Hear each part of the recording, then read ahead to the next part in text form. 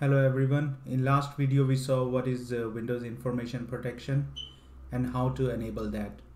We enabled Windows Information Protection for recommended Microsoft apps so that any of our enterprise data could be opened by those apps or transferred between those apps, but not to any other app. In this video we will see how to add an app to the managed apps list so that we can open enterprise data in that as well. For example, on this machine I have this PDF file which is enterprise owned, as we could see a briefcase icon here, and if I try to open it with Chrome it will not work. But if I change the ownership to personal and then try to open it with Chrome, it will work. So now we will add Chrome to the managed apps list and then try to open this file.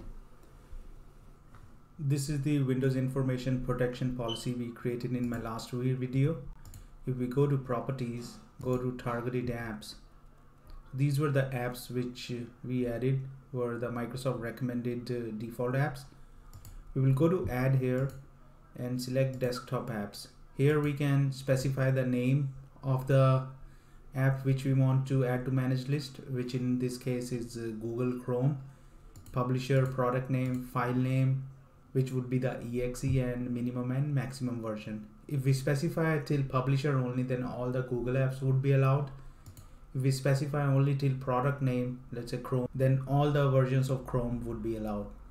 But we won't add it this way. We will use XML and we will import it here. So we will go to our Windows 10 machine. Here we will open local group policy, go to Windows settings, security settings, application control policies, Apploacker executable rule. We will create a new rule here. Next, allow. We will specify the path, which would be C program files x86 Chrome application chrome.exe. Next, and we will create this. Here we will click on no, and now we have our Apploacker policy here. We will have to export it. I will save it in my downloads folder and name it Google Chrome.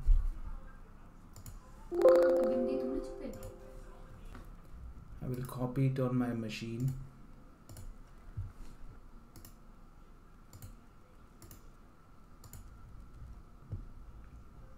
So here is my Google Chrome Apploacker XML file.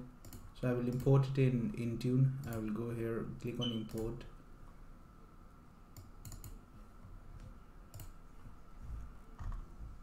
So now my Google Chrome.xml has been imported. I will review and save it. Now we will go to our Windows 10 machine and see whether we are able to open this PDF file or not. Now if I try to open it with Google Chrome, it does open, and I could see a work icon over here. So this is how you could add your line of business apps or any other app to the managed apps list. So in your domain, if you already have a lot of executable rules here, so you can simply export them and import them in Windows Information Protection, do a testing, and then roll it out to production. I hope you like this video, and please like and subscribe to my channel, and I will see you in my next video. Bye bye.